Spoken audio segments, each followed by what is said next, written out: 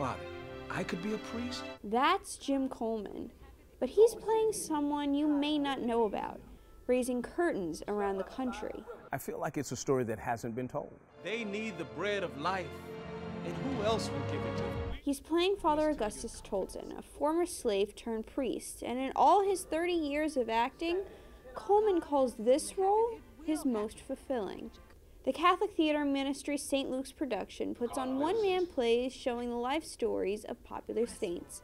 But for the first time, they are telling the story of a man not yet canonized. It is important because that's part of our Black Catholic history. Still away,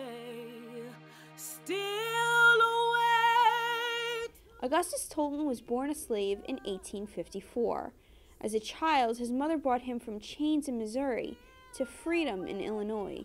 It was there that Augustus would meet the man who would change his life, a Roman Catholic priest. To be so forward-thinking and to be so colorblind, to say, come, you're welcome. His name was Father Peter McGurr, and he brought Augustus into an all-white Catholic school so he can receive a good education.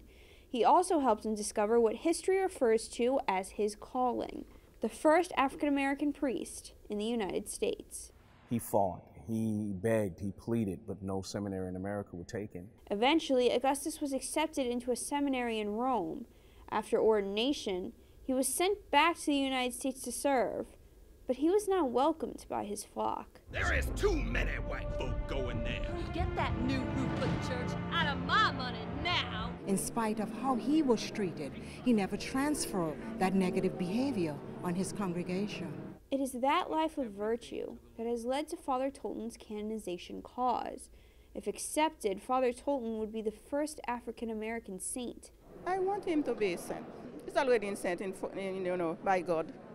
So we are the one who need to appreciate all the things that we did for us. Because even over a century after his death, Father Tolton's message still lives on. That Jesus loves us, and he expects us to love one another just as he loves us. He showed that despite, his hardships, he was still, able to come back and, put, the injustice aside and help people. In Queens Village, Katie Engesser, Currents News.